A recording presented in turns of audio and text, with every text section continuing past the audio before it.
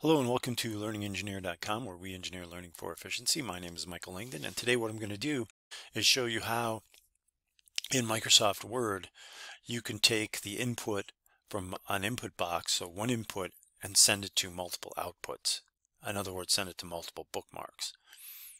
So if you need to automate a document, let's say you work at a law firm and you need a name, the same name on every single page, you can insert the bookmark into every single page and then in one input box send that to every page. So you'd only have to type it once and send it to many.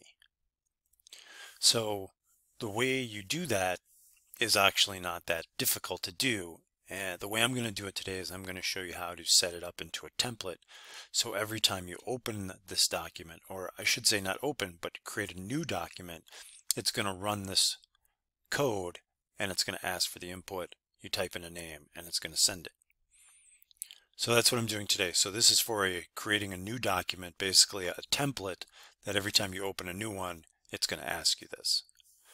So the first thing we want to make sure that you know how to do is that you have your developer tab here.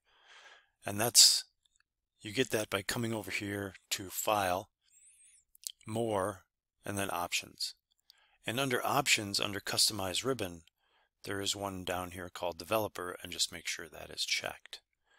The other thing you'll probably want to do is come to Advanced here on the left side and scroll down to where it says Show Document Content and have Show Bookmarks checked. I like to do that because I like to see the bookmark to make sure that it's there when I'm developing. Now after you've created this, you could probably just have that turn that off. So name. And now, after I've typed in my two separate name locations, I'm going to insert the bookmark. Is right there. They were hiding it from me. So name 1, add, come down here to this one, bookmark, name 2, add. Okay. Now what I'm going to do is save this. So I'm going to go save. And we're going to send it in custom office templates here. Okay. And we need to save it as a Word macro enabled template. And name, we're going to call it name. And we're going to click save. Okay. So now it's a DOTM, so that means a macro-enabled template. Next we need to come to Developer tab and click on Visual Basic. And we want to come to our project name because that's the name of our file, so that's going to be our project. Double click on that. And then here where it says Java, we're going to change that to Document. And you can see we can change it to other things here. I'm just going with New for now. The first thing we're going to need to do is we're going to need to create a variable for our input box input. So we're going to say dim bk as string, and you do need to capitalize where you see it capitalized. And then we're going to say bk, so our variable, equals input box. And this is our prompt, so please enter the name, and you got to put that in quotes and then in parentheses again. Next we're going to set our bookmark, and so the first thing we're going to do is set our variable as range, and then we're actually going to set our bookmark using that variable.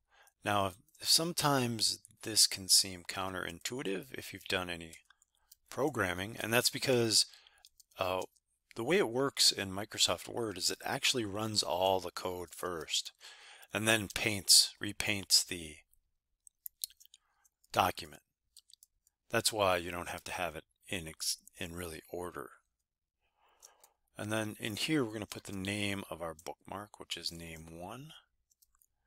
And then we're going to set this as range. And then we're going to say name 1 bookmark.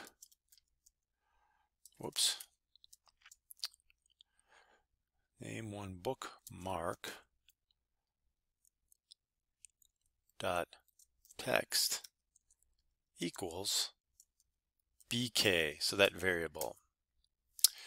Now we're going to take this and copy it.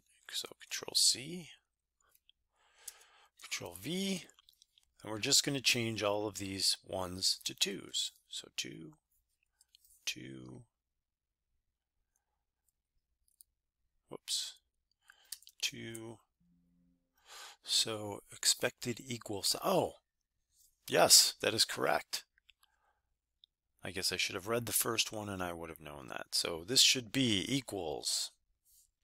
So set bookmark equals active document. Thank you, code checker, or actually debugger. So that's set, 2, 2, 2. Oh, nope, forgot this one. So that should be 2, 2. Okay, and now that we're done with that, we click Save Name. So that's saved. Okay, we can now close this. We can now close this. We can now close this if we wanted to. I think we should also be, let's close it. And let's go back into Word. Okay. And then if we go New, you can see now we have a little tab here called Personal. And if we click on Personal, there is Name. And if we click on Name, it says please enter the name. So I'm going to type in Mike. And then we click OK.